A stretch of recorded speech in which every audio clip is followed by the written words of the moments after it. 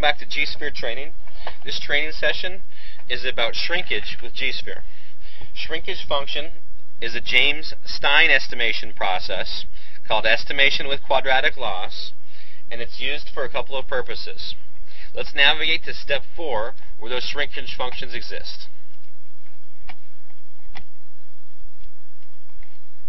Here we see the multi-sampling that we've applied from one of the previous chapters.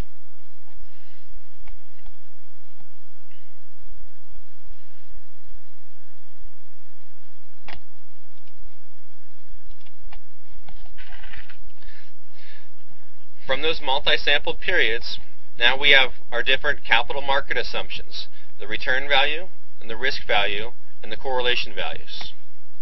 The shrinkage functions apply to only the return and risk values. They don't impact the overall time series and correlations of the assets. You can see we have different shrinkage functions which can be set to returns and to risk independently of one another. They range from none, which is just the raw data, whether that's historical data or composite data, all the way to average, which then just gives the average of all of the assets that we've contemplated, with the exception of cash. Now, applying different levels of shrinkage impacts the portfolio in several different ways. One, shrinkage is a great tool to help get rid of historical outliers from the optimization process, and thus make the asset allocation result more pragmatic and more forward-looking. For example, from our sample periods, we could see here in rows 3 and 4, I've got a fund that made 15% and a fund that lost 12%. Now, surely you're not going to invest in anything if your real expectation for that asset is it losing 12%. So, what do we do about it? A number of different ways of dealing with it. One, of course, you could manually enter what you feel is a proper return expectation for that asset. If you don't have those kinds of expectations, or you don't feel that that's a strength of your investment process, the shrinkage function is a great tool to go ahead and take care of those types of problems. So I clicked on Update to revert back to the historical data. Again, watch this 15% and this negative 12% as I bump up the different levels of return shrinkage, and they're both going to converge towards that negative 6 or the 6%. Okay, so starting with none, very small. 15 becomes 14. Negative 12 is negative 10. At small, I'm between 12 and negative 6. At medium, I'm between 9 and negative 1. And you can see now that because the average is 6, this row 4 is further away from that average than row 3 is. Therefore, row 4 is going to be converging at a faster pace towards that average than row 3. This is why it's such a handy tool to help shape up historical outliers in the optimization. At a strong setting, we're between 2.5 and just under 8. And then very strong, we're at 5 and 6.5.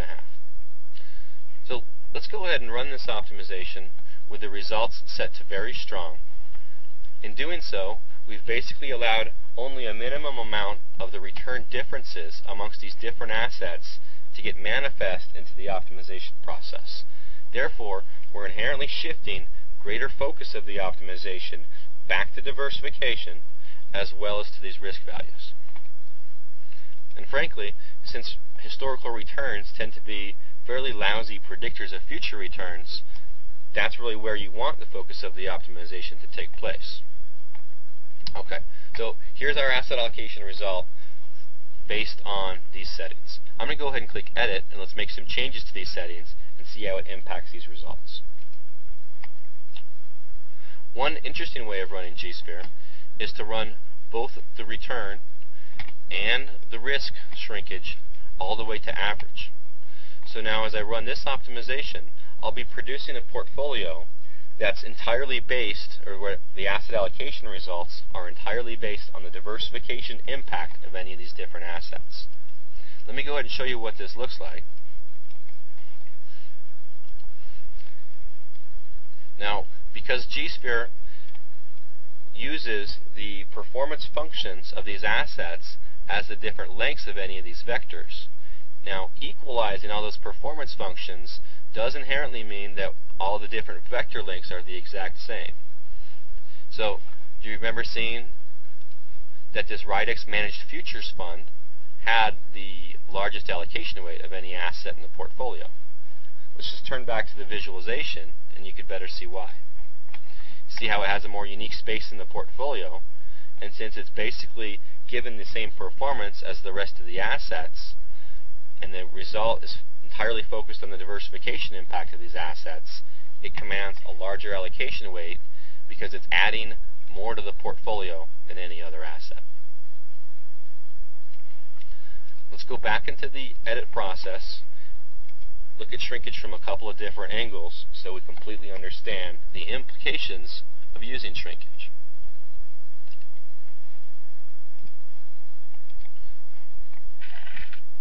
Okay, so I'm going to update the historical data to true up the data back to those historical numbers.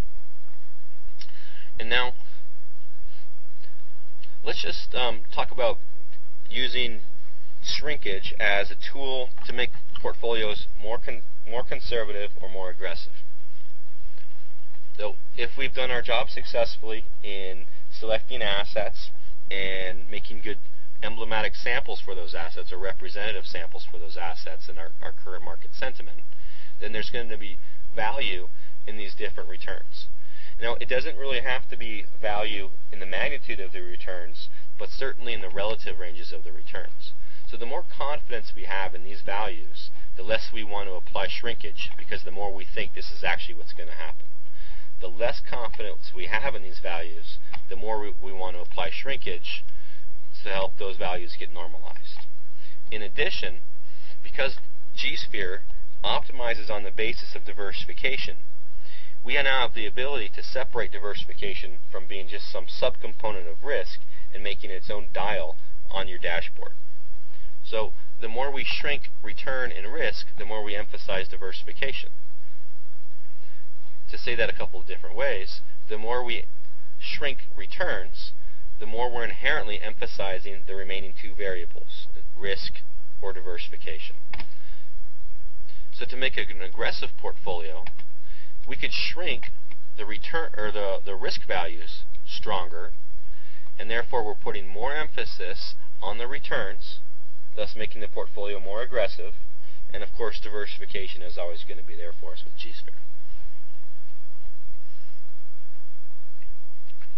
Typically, because historical returns tend to be fairly poor predictors of future returns, a common way to use G-Sphere would be to use higher levels of return shrinkage and lower levels of risk shrinkage, because risk values do tend to be better predictors of future risk than the returns are.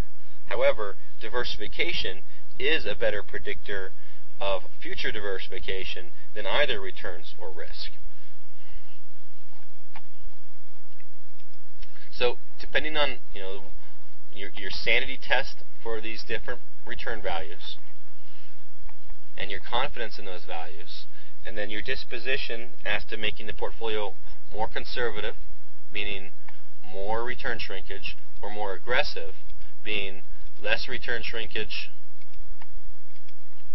and more risk shrinkage, you arrive at your final settings.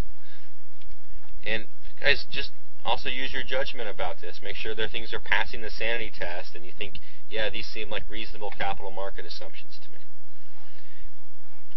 So using the shrinkage is just an expedient tool to help tilt the portfolio one way or the other, and also make those outliers come into line, make the results more pragmatic in a very systemic process, which is very compliance friendly because it's such a very systemic process.